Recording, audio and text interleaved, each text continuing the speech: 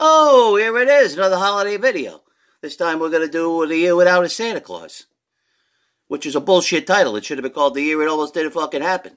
Santa's all, I think I'll take a holiday this year, Ma. You know, Anthony, I always like Santa's jacket. It's not a jacket. It's a jacket. Not a jacket, it's a suit, it's a coat, it's whatever the fuck, but it isn't a jacket. Bullshit. Enough of that. And this is my Rankin and Bass, by the way. And it's Jules Bass.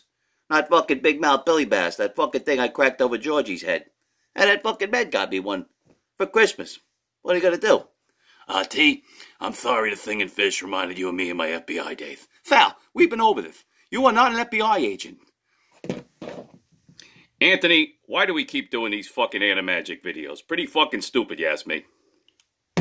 These are beloved cartoons from people's childhood. People love this shit. I wasn't talking to you, my nephew. Alright, bullshit. On with the story. There's no Christmas cheer, so Mrs. C sends Jingle and Jangle out into the fucking big bad world to find some. And all they do is fuck everything up. The dog gets impounded at the dog pound.